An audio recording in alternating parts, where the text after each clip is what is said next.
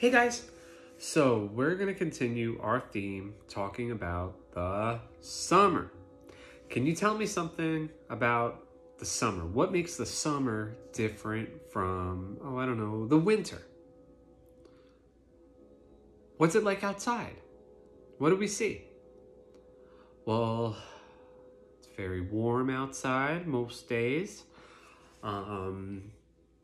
The trees are super green. The flowers are really beautiful. And all of these things happen because of one thing. Do you know what makes everything so hot and makes the flowers and the trees come back to life? Do you know what it is? It's the sun. So what I have is a book all about the sun. So we're going to talk about not the little yellow sun that we draw on our pictures. We're going to talk about the real sun all the way up in the sky and how it does what it does and a lot of different things about it. So one thing about the sun is it is super hot. And we're going to learn all about it. So this is a picture of the sun. It's not really yellow like we think. It's like more orangey. So let's learn all about the sun.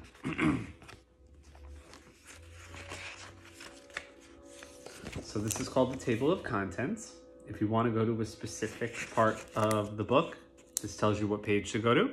It says, what is the sun? About the sun, the size and the temperature and the history, and fun facts. And those are the pages that we can find that information on. So what is the sun? This is the sun. The sun is a star. Did you know the sun was a star? Just like all the little white lights that you see in the sky, the sun is just like one of those. It's just a lot closer. The sun is 4.6 billion years old. And the sun is the center of our solar system. Look, guys, these are all the planets going around the sun. There's the sun, and those little lines, that's all the planets going around it.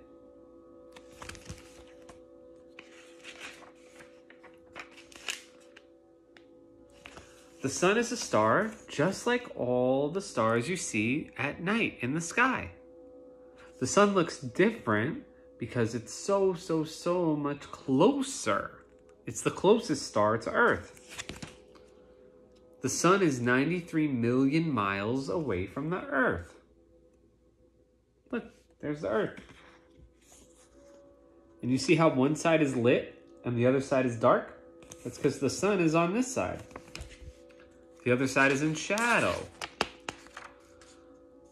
The sun does not have a solid surface. It doesn't have ground for you to stand on. This means you would not be able to stand on the sun. Also, it'd be super hot. Do you think you could stand there?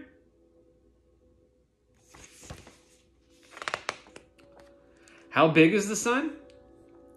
The sun's average circumference all the way around is 2,715,395 miles long. The state of Texas is only 773 miles wide. It would take 3,512 Texases to go all the way around the Earth.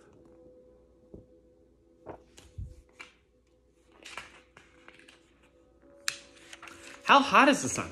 How hot do you think the sun is? Do you think it's hot like the oven? Do you think it's hot like a fire? Let's see. Do you think it's like, I don't know, 100 degrees? Is that hot? Do you think it's like, I don't know, 200 degrees? That sounds pretty hot. The sun's average temperature is 10,000 degrees Fahrenheit. This is like 170 times hotter than the Earth. That's pretty hot. Does that look hot?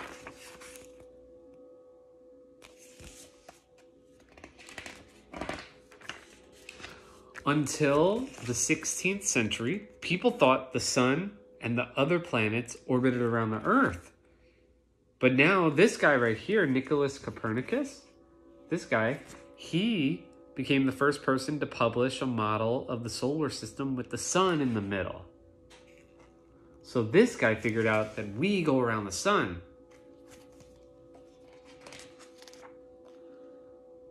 The sun is what heats up our planet. If the sun were to stop shining, the oceans would freeze. It would get super cold, guys. There are some places on the Earth, like the North and the South Pole, that don't see the sun for days or even for months.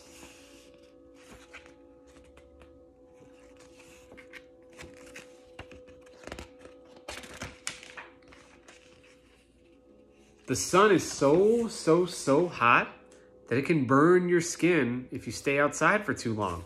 What can we do so we don't get burned by the sun if we go outside? What do we have to put on? We have to put on sunscreen. And you can wear a hat, but definitely put on sunscreen so you don't get a sunburn. You ever got a sunburn? They hurt. One time I got a sunburn, I turned the same color as my shirt.